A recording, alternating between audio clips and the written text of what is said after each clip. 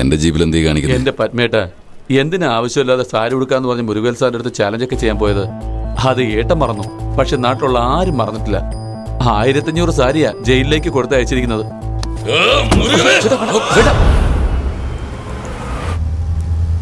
രാത്രി ഉറക്കമൊന്നുമില്ലാതെ വിളിച്ചു പോയിക്കൊണ്ടിരിക്കുകയായിരുന്നു. ജയിലർ എന്നോട് പറഞ്ഞത്. ഉറങ്ങിയിട്ട് 28 ദിവസമായി. തലയൊക്കെ വേദനിച്ചിട്ടും വയ്യ. ആ മുരുകവേലുണ്ടായ അസുഖം ഇപ്പൊ എനിക്കും ബാധിച്ചു. അതെ അതെ, അന്നേ അവന്റെ പണി അങ്ങ് തീർക്കേണ്ടതായിരുന്നു. അവന്റെ അടുത്തൊക്കെ ആവശ്യമില്ലാത്ത പ്രശ്നം ഉണ്ടാക്കാൻ പോയി. ഇത്രയും ദിവസമായിട്ട് നിങ്ങളെ കൊണ്ട് എന്താ ചെയ്യാൻ കഴിഞ്ഞത്? ഇനി ആവശ്യമില്ലാത്ത പ്രശ്നത്തിൽ പോയി കുടുങ്ങണ്ട. ഞാൻ പറഞ്ഞത് കേൾക്കാതെ പോലെ. ഇനി അവനെന്നല്ല ആരും തന്നെ വിടാൻ പോകുന്നില്ല.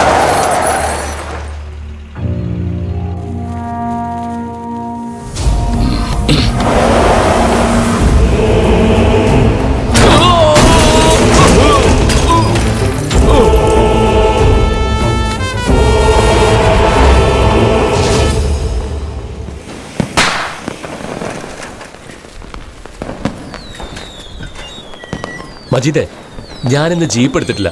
എന്നെ സൈക്കിളിൽ വീട് വരെ ഒന്ന് ഡ്രോപ്പ് ചെയ്യൂ. ആ ശരി, വാണ. നീ എന്തിനാ ഇങ്ങോട്ട് വന്ന്? ജംഗ്ഷൻ റോഡിൽ ലൈസൻസ് ഇല്ലാതെ ഇവിടുന്ന് 10 വണ്ടി പിടിച്ചിട്ടുണ്ട്. അതിൽ ബാപ്പയുടെ വണ്ടിയുണ്ട്. അത് പറഞ്ഞിട്ട് പോവാന്ന് വിചാരിച്ചതാ.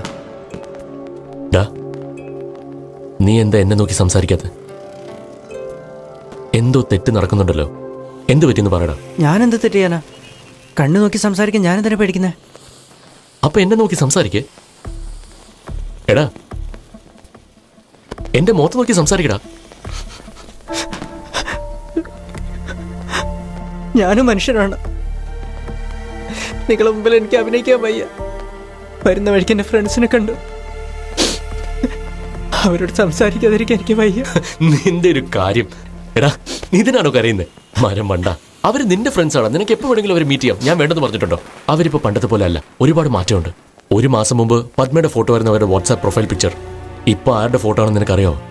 അവന്റെ അമ്മയുടെ ഫോട്ടോ. നിങ്ങൾക്ക് അറിയാട്ടോ, അവര് വാട്സാപ്പിൽ DP മാറ്റി മാറ്റി നിങ്ങളെ ഇങ്ങനെ പറ്റിച്ചോണ്ടിരിക്കുക. അവര് ഇനിയും മാറിയിട്ടൊന്നുമില്ല അണ്ണാ. നിങ്ങൾ നല്ല മനുഷ്യനാ. അവര് മോശക്കാരാണെങ്കിലും എന്റെ ഫ്രണ്ട്സ് തന്നെയാ. നേരം പുലരുന്നതിന് മുമ്പ് നിങ്ങളെ കൊല്ലണമെന്ന പത്മ പറഞ്ഞത്. അതിനുവേണ്ടി അവരെന്നെ വിളിച്ചിട്ടുണ്ടെന്നാ. ഇപ്പൊ ഞാൻ അവരെ കൂടെ പോയില്ലെങ്കിൽ ജീവിതകാലം മുഴുവൻ അവരെന്നോട് കൂട്ടുണ്ടാവില്ല ചേട്ടാ. അതുകൊണ്ടൊന്നും ഞാൻ ആ പത്മ പറയുന്നത് കേൾക്കില്ല. എന്റെ ഫ്രണ്ട്സ് പറയുന്നതാ കേൾക്കാറ്. പോട്ടേട്ടാ, എന്നോട് ക്ഷമിക്കണം. ഞാൻ മരിച്ചു കഴിഞ്ഞ് നിനക്ക് വേദനിക്കൂടാ. ആ വേദന അവരെ നന്നാക്കും.